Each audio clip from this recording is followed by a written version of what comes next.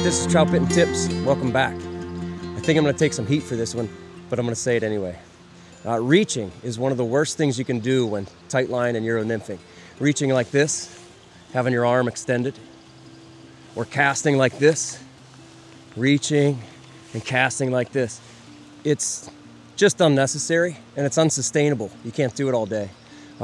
It's also absolutely detrimental to a good tight line nymphing approach.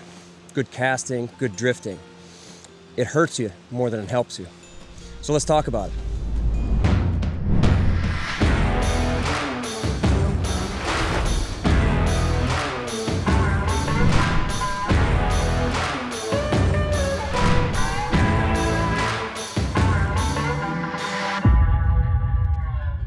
All right, so I say that reaching is unsustainable because it tires you out.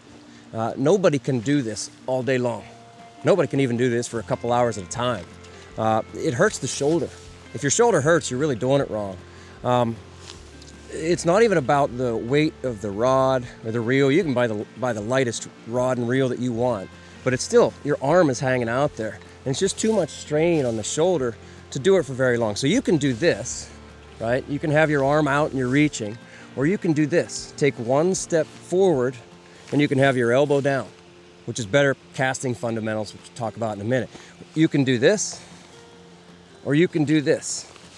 Honestly, I understand we reach to get that extra distance, but if you just take a step forward and get the elbow down, you'll be in a lot better shape. Then the shoulder isn't doing the casting work. The shoulder isn't casting. But the elbow is doing the casting. Much more sustainable. It's much more enjoyable to go throughout the day and not be feeling like, oh, my casting arm hurts so bad. You know, you're gonna have better time, and really, you're gonna have better casting fundamentals. So let's talk about that. All right, so reaching hurts your body over time, hurts your shoulder, but it also hurts the cast, it hurts the drift.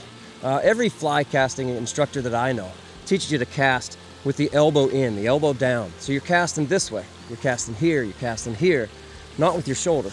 No fly casting instructor teaches you, to cast this way. It's with the elbow in, like this. The reason we do that is so the casting V stays fairly narrow. 10 o'clock, 2 o'clock, the whole 10 o'clock, 2 o'clock thing.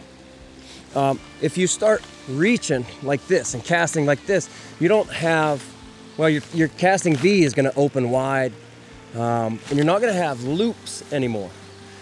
The casting V we want to be narrow so that you build loops into the system. You've all seen it, loops up in the air, especially when we're false casting. Now when we're casting tight line nymph rigs, we're not doing a lot of false casting, but we still want to build those loops into the leader, into the system, into the cast.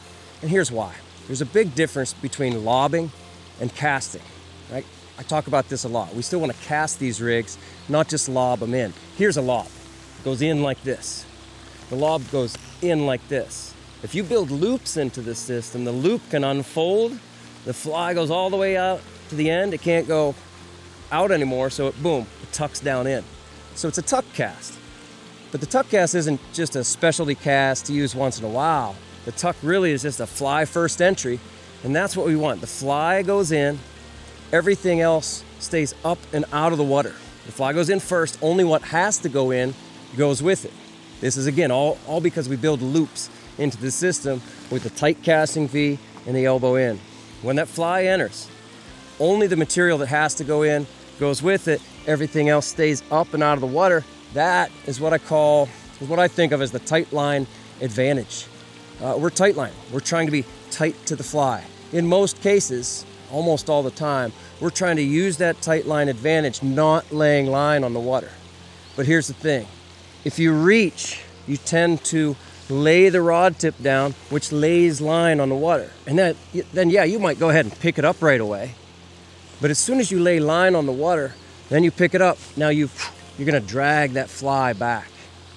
That's the bad thing about reaching. That's how it hurts the cast and then hurts the drift. All right, so I'm not saying that I never reach. It's just not my baseline approach. Yeah, sure, there are gonna be some times when I go ahead and reach to get across an extra current seam, but I don't do it very often. I like to keep the elbow in for all the reasons we talked about. Reaching is just bad because it hurts your body and it hurts the presentation. So if your shoulder hurts at the end of the day, you're doing it wrong. If you're laying line on the water and then picking it up, you're doing it wrong. If you don't have good tight loops and a fly first entry, you're really doing it wrong. So don't reach. Get great turnover. Get the fly to go in, elbows down, tip stays up. You're gonna get a better presentation. So go catch a pile of fish. Have fun.